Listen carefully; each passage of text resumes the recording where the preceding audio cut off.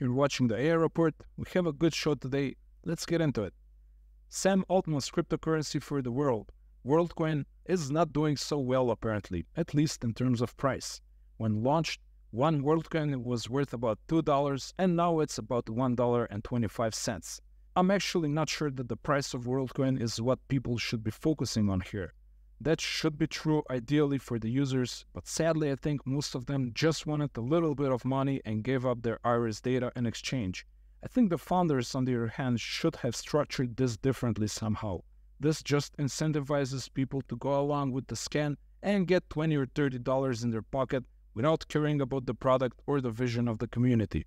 Also, scanning irises and this super creepy orb.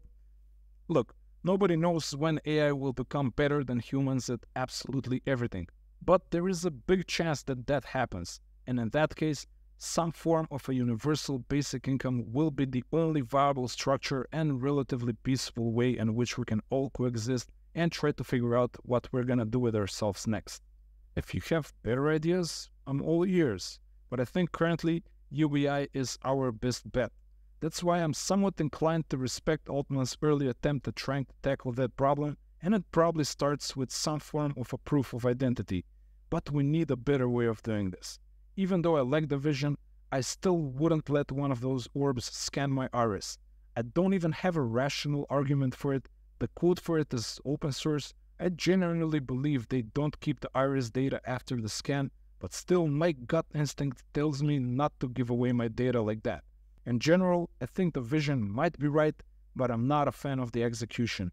But yeah, I kinda like Altman. For some weird reason, I'm not too distrustful of him yet, even though he is on track of becoming one of the most powerful people in the world. Let's see how this develops. Next, Evolutionary Scale is a biotech startup led by ex-Meta AI researcher Alexander Rivas, and they just raised $40 million to basically continue working on the same project that Meta shut down a few months ago. The project was working on a transformer-based AI model that was going to discover new potential protein structures that can be used for new drugs that could cure diseases we haven't been able to cure so far, but also even microorganisms that could help fight pollution. Interesting. And also alternative ways to manufacture industrial chemicals. This is exciting stuff. As far as I can tell, biotech and AI is just getting warmed up, and we're gonna see a lot of new life-saving drugs. And while we're in this vein, a team of researchers at MIT used AI to discover a new drug for Escherichia coli.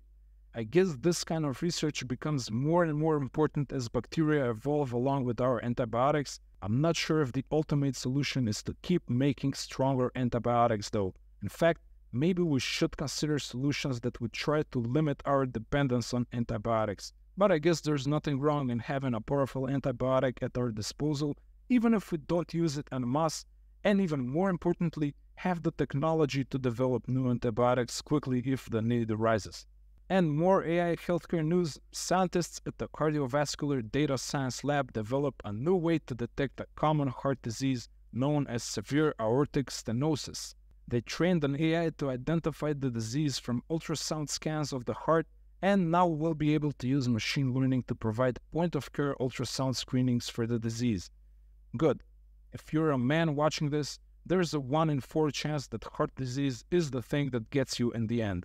With technology developments like this, you can finally die from being too disappointed with your children, or being poisoned by your wife, or by blowing yourself up in a huge firecracker experiment gone wrong, which is probably the best way for a man to go.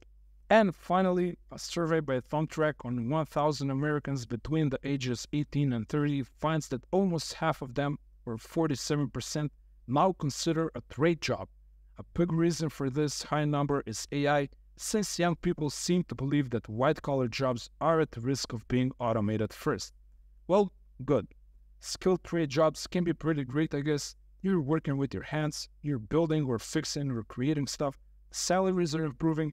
In fact, in many places there are shortages of skilled trade workers.